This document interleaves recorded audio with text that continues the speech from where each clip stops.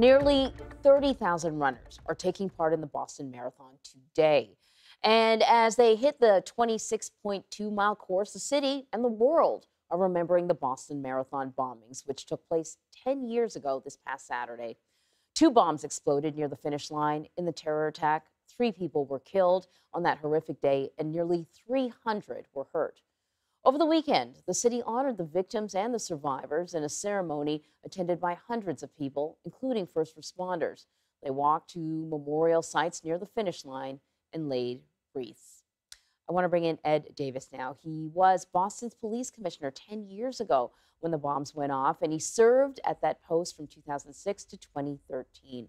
Thanks so much for joining us today. You know, time is a funny thing. 10 years can feel like a lifetime ago, or it can pass in the blink of an eye. I'm wondering how you are feeling now, what memories come rushing back after 10 years. Well, good morning, Anne Marie. It has been a very poignant weekend. We spent a lot of time speaking to victims and some of our partners who were involved 10 years ago. And it is weird that it feels like a long time to the victims and the people who've had to suffer, people with prostheses and psychological trauma that's affected many, many more people. But at the same time, it feels like it was yesterday, especially seeing everyone again. It's sort of, all those feelings came rushing back. I've had a number of police officers call me really emotionally upset about what they went through 10 years ago. So this still resonates. That's really interesting, but not surprising at all. Let us talk about the lessons learned. What lessons were learned about the response to a mass casualty event like the one that happened in Boston? Well, each one of these events that happens, we learn more. I remember going to Scotland Yard right after the tube bombing. Sir Ian Blair said to me that if it wasn't for video, they would never have solved that case. And that was true in our case, too. So technology is playing an important role. I spoke to 2 of my FBI partners yesterday about the importance of things like not only video collection and things like facial recognition, which have improved greatly over the last 10 years.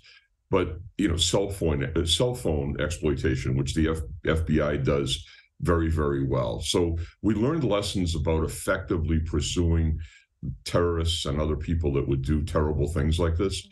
But then there's the trauma part of it. You know, having enough psychological services for the victims and for the first responders who were at the scene. Things like staying with people and supporting them, like Mayor Menino did so effectively in Boston Strong, and providing them the support that they need over the decades that follow. This never goes away for them. This is part of their life.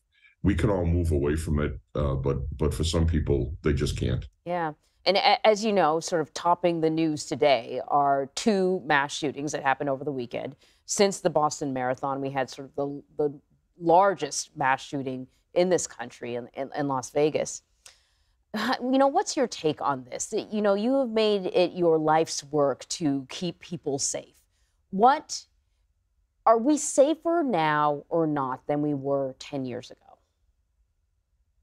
That's a great question. We're more sophisticated now than we were. These incidents that have occurred over and over again. I was in Las Vegas the night of the shooting, and a good friend of mine and his wife were in the hotel. So I was talking to them while the SWAT team was checking the hotel out.